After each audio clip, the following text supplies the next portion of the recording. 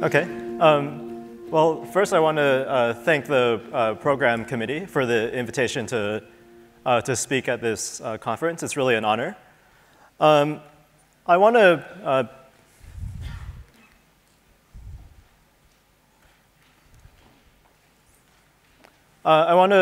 begin also by acknowledging all the work that my group has done, and in particular Anna and Mariona, who have done all the work that I'll be talking about today. This work was also done in collaboration with Jeff Kimball at Caltech. So to provide a bit of motivation, there's probably quite a few people in this room whose goal is to somehow achieve strong and controlled interactions between single atoms and single photons. So that's a potential resource for a lot of applications, most directly for quantum information processing or for single photon level nonlinear optics. If you can really kind of control atom-photon interactions, you can also use that as a building block to build up more complex states. For example, states that might be useful for metrology or even explore many-body physics. The problem is that this goal is hard, and you can kind of quantify that. So in particular, if you imagine trapping a single atom and focusing a laser beam onto the atom with some area A, if the laser beam is resonant with the atomic transition, then you can ask, what's the probability that a photon in this beam will scatter off that single atom? So that scattering probability you can understand in terms of effective scattering cross-section of the atom. That's actually nothing more than the resonant wavelength of the transition squared. So it doesn't really depend on the microscopic details of the atom. So the scattering probability is lambda squared divided by A. And the reason that achieving controlled interactions is hard is because in free space you have to obey the diffraction limit. So it's very hard to focus a beam down to lambda squared. There's groups that actually try to do this experiment. I think the record so far for interaction probability is something around 20%. So there are some pretty well-known fixes in the community. One is cavity QED. In that case, you put the atom between two very good mirrors. So then the photon doesn't just pass the atom a single time, hits the atom over and over again. In that case, the interaction is basically that of a single photon on a single pass times the number of bounces that the photon makes. So this number can be bigger than 1, which means you can't directly interpret it as a probability anymore. But this figure of merit, which is the so-called cooperativity factor in QED, is still a very important figure of merit to describe how good your system is. The other kind of general strategy is to use many atoms. In that case, the interaction is enhanced by the atom number, and that's known as the optical depth of your atomic medium. So these parameters of cooperativity and optical depth, they're really widely viewed as a kind of fundamental limit to the errors that you incur for any kind of application that you try involving atom-light interfaces. So there's kind of hundreds of examples that you can find in literature, but just to highlight a couple. Here's a kind of review paper on just things you can do generally with atoms, atomic ensembles, and light. And in the introduction, just to highlight one sentence, they say that the requirement that the optical depth is much larger than 1 is the most significant requirement for all types of the quantum interface between atomic ensembles and light known up to now. Just to give a little bit more concrete example, this is a really beautiful paper from Alexei Gorshkov and Misha Lukin, where they analyzed the error of a quantum memory. So a quantum memory is an atomic gas where you send in a single photon, and you would like to controllably and reversibly convert that photon into a collective atomic excitation and then retrieve it later. So there's a lot of different protocols that you can use to implement a quantum memory. And one of the beautiful conclusions of this paper was whatever approach you take, at least theoretically, if you optimize it in your experiment, it should yield the identical maximum efficiency, which only depends on the optical depth of the medium. And one of the kind of technological bottlenecks is for most of the things you want to do, the errors actually decrease very slowly as a function of cooperativity or optical depth. So for example, in the case of a quantum memory, the error is known to scale as about 6 divided by the optical depth. So now I'd like to kind of dig a little bit deeper and ask, is that really the full story? So if we take this kind of optical depth of an atomic ensemble, we can kind of ask more abstractly, where did this kind of linear scaling in number of atoms come from? So it sounds kind of intuitive that it should scale like n, but there is one assumption, an important assumption in there, which is that atoms are interacting with light independently. It's like a photon comes in, it tries to interact with the first atom. If the first atom fails, then the second one has a chance to succeed, and then the third one, and so on. So then the effectiveness is just multiplied by the number of attempts or the number of atoms you have. But that can't be true, okay? Because when you send in a photon and it scatters off atoms, that's a wave phenomenon. If you want to understand the scattering probability into 4 pi, you basically have to understand the intensity pattern that's radiated. And the intensity pattern has to have wave interference built in between the different radiating atoms, or correlations, if you want, in the quantum regime, in the quantum domain. So you can dig a little bit deeper and ask, well, where did wave interference get thrown out exactly in quantum optics or atom-light interactions? Basically, it turns out it got thrown out already in equation 1. So the first equation you write down to model these systems doesn't have wave interference built in. So to give a kind of concrete example for that, if you take the Jaynes-Cummings model, so atoms in a cavity, if you take multiple atoms instead of one, then almost everyone writes down this kind of starting model. So there's the usual coherent Jaynes-Cummings term, that's fine. But the issue is when you add in the losses. So when you add in the losses, basically everyone puts in by hand that if an atom is excited, it's going to emit at a fixed rate gamma out of the cavity into 4 pi, and it doesn't matter what any of the other atoms are doing. So there's no interference in that story. Similarly, when you write down the Maxwell-Bloch equations for atomic ensembles, you usually write it down as a kind of quasi-one-dimensional problem. So you assume there's a kind of quasi-one-dimensional beam, like a Gaussian, which interacts with the atoms. So you write down a wave equation where your atomic polarization density acts as a source. So one thing is, in practice, almost everyone takes this atomic polarization density as a smooth object, so the granularity of atoms isn't built in. But of course, if you want to describe interference, that should depend on exactly where your atoms are. So interference is already thrown out at this point if you smooth over the atomic density. And just to make matters worse, if you write down the Bloch equation, so if you have some atomic coherence, again, you put in by hand that atomic coherence decays independently, independent of what any other atoms are doing. So I'd like to kind of give at least a partial answer to 2 questions. If we want to try to include wave interference into the story, what should equation 1 be? And hopefully it should be a kind of tractable equation as well. The second thing is, once you build interference properly into the story, can you do something more powerful with it? Can you design new protocols with better error bounds than what people knew? And can you maybe see novel phenomena that you couldn't even predict from fundamental principles by conventional theories such as the Maxwell-Bloch equations? So I have to introduce one kind of mathematical object, which is the electromagnetic Green's function.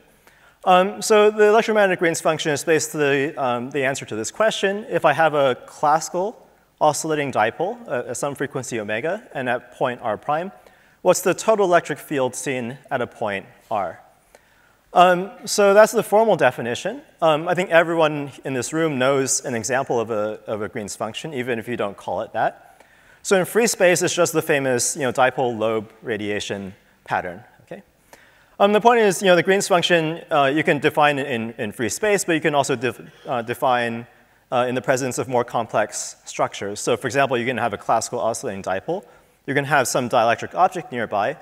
In that case, the total field at R is not just the kind of free lobe pattern, but it contains a kind of scattered, rescattered component off the dielectric as well. But in any case, in some cases, you can calculate the total Green's function analytically, or at worst, you can calculate it numerically. Okay. So if we were talking about atoms and light, a priori, there's a huge number of degrees of freedom. I have many atoms, potentially, and I also have a continuum of electromagnetic field modes. So one trick in kind of getting to a new equation 1 is to realize that the field is not an independent degree of freedom. You can actually integrate it out. So let me give a kind of classical analogy to that. So imagine I have some kind of classical scatters, like polarizable point dipoles. I send in a field, an incident field, which I presume I know. That's kind of fair. That could be a Gaussian beam, for example. And I want to know what's the total field at some detection point out here. So formally, I can always write that the total field is the incident field, what I send in, plus the field scattered by these dipoles. It turns out that works as an operator equation as well. So the total quantum electric field operator is the incident or kind of homogeneous solution plus the rescattered component. So now I've already generalized or specified to atoms. So my atomic dipole moment is nothing more than atomic coherence between the ground and excited states. And then the field at this point out here is the kind of atomic dipole times the Green's function, which propagates the field from the atomic location, Ri, out to my detection point. And the reason that this works as a kind of quantum equation is that both classical and quantum fields obey Maxwell's equations. Okay, so the solutions should look the same. So the important thing about this equation is it looks a little bit like a kind of input-output equation. For example, what it says is if I want to calculate the total field somewhere, any correlation function involving the total fields, in principle, I can calculate just from correlation functions involving the atoms alone. So the field is really encoded in the atomic properties. The only issue so far is I don't know a priori what the atoms themselves are doing. I don't know the atomic correlation functions yet, so I need a way to solve for that. So you can imagine kind of abstractly, I can write down the Heisenberg equations of motion for the atoms. The atoms, of course, will be driven by the fields. But I argued on the previous slide that the field I can just rewrite in terms of all the other atoms. So the effective equations of motion for the atoms can be derived from an effective Hamiltonian, effective, quote, spin Hamiltonian, involving only the atomic degrees of freedom. So maybe this Hamiltonian looks a little bit abstract, but if you dig in, you see it kind of makes intuitive sense. So the type of the spin interaction basically says that one atom, which is up in an excited state, can drop down to the ground state, and another atom, which is in the ground state, can jump up to the excited state. So that kind of makes sense. That's what photon-mediated emission and reabsorption should do. And then the strength of that process is just given by the Green's function, which describes how a field propagates between atom I and atom J. Okay, so this Hamiltonian kind of makes intuitive sense. It's actually a non-Hermitian Hamiltonian. So it describes, and it's true because this Green's function is actually a complex number.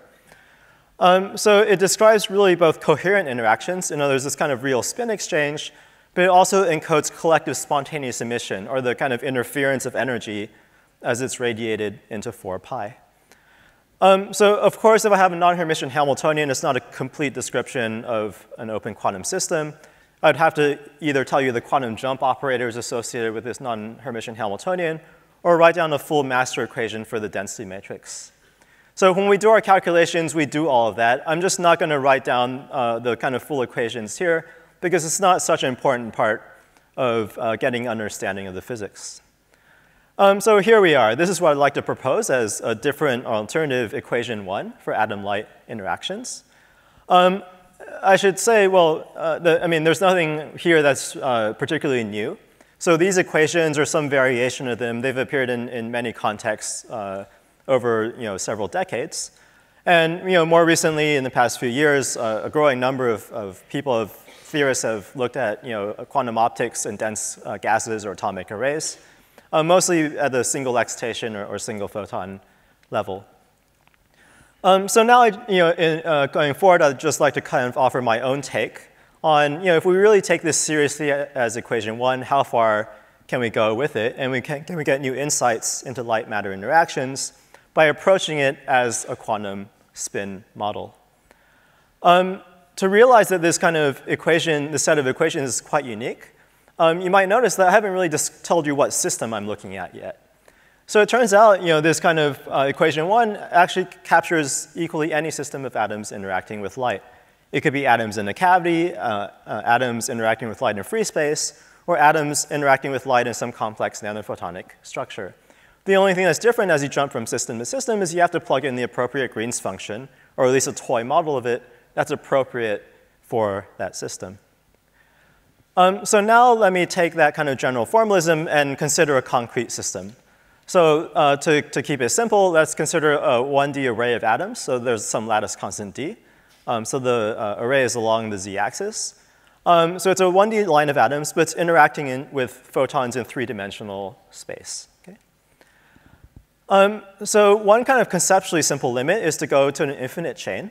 In that case, because of the periodicity, we know the single excitation eigenstates of this effective Hamiltonian have to be in the form of block waves. Okay? So there's a kind of block wave vector k, and then the eigenstate associated with this block state is atom j is excited, while all the other atoms are in the ground state, with some relative phase e to the I k z. And because I have a non-Hermitian Hamiltonian, the energy of this block mode is generally going to be complex. So the next thing I can do is try to solve for the band structure. So here's just a kind of empty band diagram. What I'm plotting here is just going to be the real part of the energy, of this block energy, versus the block wave vector. And of course, the block wave vector is uniquely defined within the first Brillouin zone, which goes out to pi divided by the lattice constant. So of course, you can always solve this thing numerically, but you can actually argue on pretty general grounds what the band structure, what the main features of the band structure should look like. So in particular, I have an atomic resonance frequency. This is going to be optical transition, so several hundreds of terahertz. But we know atoms have very narrow line widths. Okay, so typically spontaneous emission rates of a few megahertz or smaller. So it's only within that bandwidth that atoms can talk to light. So regardless of the exact shape of the band structure, we know it's going to be very narrow, on the order of the single atom emission rate in free space. So it's almost a flat band. The next thing you can do is you can just draw in the dispersion of light in empty space, omega equals ck. The reason it's nice to do that is, well, so here I've only described the spin part of the solution, the block mode. But of course, because I have excited atoms, they're going to generate an electromagnetic wave. And the electromagnetic wave has to obey Bloch's theorem as well. So if I take a plane wave decomposition for the fields emitted by this spin state, I can generically write down that my total electric field in some kind of plane wave decomposition is a component along the axis of the chain, e to the I kz, where this k vector is the same as the Bloch wave vector. But my field lives in three-dimensional space, so there's going to be a transverse component k perpendicular as well. By Maxwell's equations, I know that k squared plus k perpendicular squared has to equal omega over c squared. And so what you see is that this line, omega equals ck, actually separates two very different kinds of solutions. In particular, if the Bloch wave vector is already bigger than omega over c, so in other words, in this triangle here, or this triangle here, the only way I can satisfy this dispersion relation is if k perpendicular is imaginary.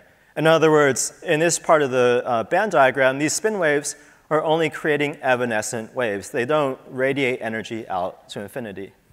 So from that consideration, I can already tell you something about the imaginary part of this Bloch mode. So in these triangles, the decay rate will be 0. Okay, so these spin waves in particular, in principle, live forever. But within the light line, the decay rate will be non-zero because these spin waves are emitting radiation fields.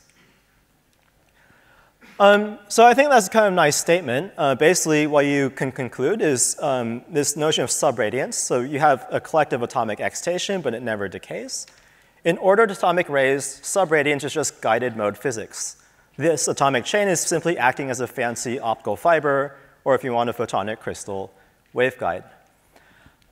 So if you want to ask what's the conditions for existence of these subradiant states or guided modes, well, you basically need that this dispersion relation of free space, omega equals ck, intersects the edge of the Brillouin zone above the bare atomic frequency.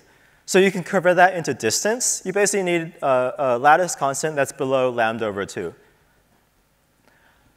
So with that intuition, you can also go to a finite chain. So if an infinite chain is an optical fiber that guides light forever, a finite chain, you can kind of conclude, well, you can maybe have subradiant states, but the decay rate won't be exactly 0.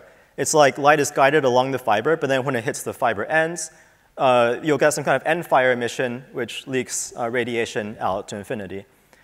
So you can actually confirm all of that numerically. You can take, for example, 30 atoms. You can diagonalize the Hamiltonian, find the most subradiant state. You find in general that the decay rate scales with atom number, decreases with atom number, like the third power. And then if you use this input-output equation to calculate the total fields associated with a subradiant state, you really see it's like the end-fire emission that you get from an optical fiber. With that intuition that subradiant states are just optical fibers, you can also get some intuition of why subradiance is so hard to see. Okay, so subradiance, the word, is probably like 50 years old, but it's kind of exceedingly elusive to see in experiments. And from here, you can kind of get intuition why. So when you say that you see atoms or you measure atoms, usually that means you're sending in some laser light. Okay? But laser light, no matter what direction you send it in, is by definition a radiation wave. So your laser always lives within the light line, But these exotic subradiant states always live outside. So there's a kind of fundamental impedance mismatch. So once you realize that, you can try to find ways to get rid of this impedance mismatch and really talk to these subradiant states. A very natural way to do that is to use another set of guided modes, in particular a real nanophotonic interface. So one example of a nanophotonic interface, which is pioneered by Arno Rauschenbeutel, is an optical nanofiber. So an optical nanofiber is basically a regular fiber, but you pull it so that the diameter becomes really thin, even smaller than the wavelength of light itself. It turns out for a dielectric fiber, there's actually no cutoff. So even if, in theory, you can make the diameter arbitrarily small, there's still a guided mode. But to obey the diffraction limit, it turns out that a lot of that mode is guided on the outside of the fiber in the vacuum region. So here's a kind of numerical simulation of that. Here's a cross-section of the fiber, and this color scale shows the intensity of the guided mode. You indeed see that a lot of the intensity lives outside the fiber core and in the vacuum region. So because the light leaks significantly into the vacuum region, you can take far-off resonant light, send it in both directions into the fiber, and create a 1D optical lattice near the fiber surface, a couple hundred nanometers away. Once the atoms are trapped in that optical lattice, those same atoms also have a pretty efficient coupling to near-resonant guided photons of the fiber. And one way you can quantify that is if you just take a single atom and you bring it up to the excited state, it spontaneously emits into the guided modes at about 10% of the time, as opposed to the free space emission. Okay. So now imagine that we can create a chain of atoms, a 1D lattice of atoms above the fiber. And the idea is that these previously subradiant states of the atomic chain can couple to the guided modes of the fiber. So here's a cartoon picture of how that works, of how the impedance matching works. So the blue line was the dispersion of just the atomic chain by itself. The dispersion relation of the guided modes of the fiber will also live beyond the light line, almost by definition, because they're guided. And you can see that the fiber mode and the subradiant states of the atoms, they should intersect somewhere. Okay, so the fiber can now talk to these previously inaccessible states. If the fiber talks to that states, then I've actually kind of changed the concept on you a little bit. Of course, these states will not be subradiant anymore. So if I have this collective atomic excitation, it can leak into the fiber. But it turns out that's perfect. If your goal is to build an efficient atom-light interface, that's exactly what you want. So these states are not subradiant anymore. We call them selectively radiant. And what that means is, basically, if you want an efficient atom-light interface, you want that when atoms emit, you get that photon into your desired modes of interest 100% of the time. And that's what happens here. So these atomic modes will always emit into the waveguide, but by impedance mismatch, they'll never be able to emit a photon or leak information into 4 pi.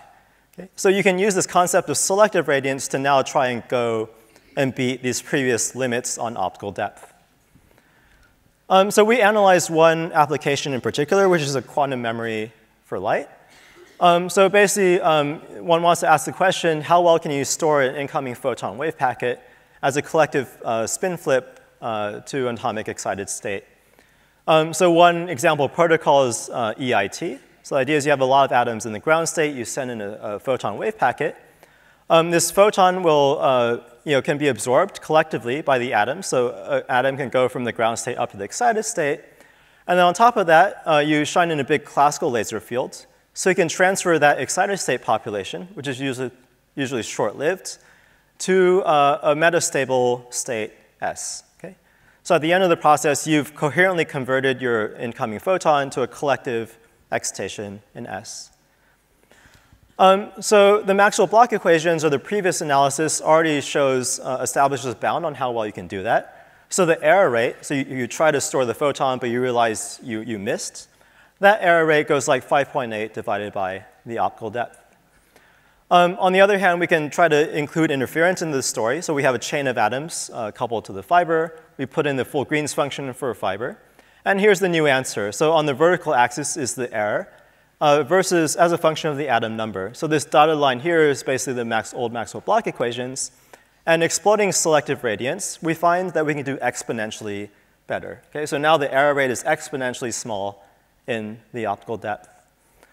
To put in more concrete numbers, if you want to achieve a 1% error over quantum memory, just in principle, if you believe in the Maxwell-Bloch equations, fundamentally you would need something like around 10 million atoms, cold atoms in free space, or around 10,000 atoms coupled to an optical nanofiber. Exploding subradiance, however, you can do the same with just 20 atoms coupled to the nanofiber. I didn't explain this result, but it turns out you can actually avoid nanophotonics altogether. You can do this all in free space if you have a two-dimensional array. And then you can also achieve a 1% error in principle with 20 atoms. So with that, I'm about done. I'd like to just kind of raise a kind of interesting open question, which is what are the new realm of possibilities if you exploit sub and selective radiance? In particular, there's a lot of applications that have already been suggested for light-matter interfaces. Quantum memory, nonlinear optics, metrology, many-body physics. So for the non-believers in wave interference, it's not that everything is known, but I think we have a pretty good idea of what's possible and what's not, given practical resources. But now, once you start exploiting sub and selective radiance, at least for quantum memory, we know we can do exponentially better. And I think an interesting question going forward is, what does this kind of boundary look like for all these other applications? There's one reason that we looked at a quantum memory in particular first. So quantum memory, you're just trying to store a single excitation. There's actually nothing quantum in anything I said. It's just classical linear optics, the classical waveguide physics. However, if you want to kind of start exploring the other directions, that really involves many photons.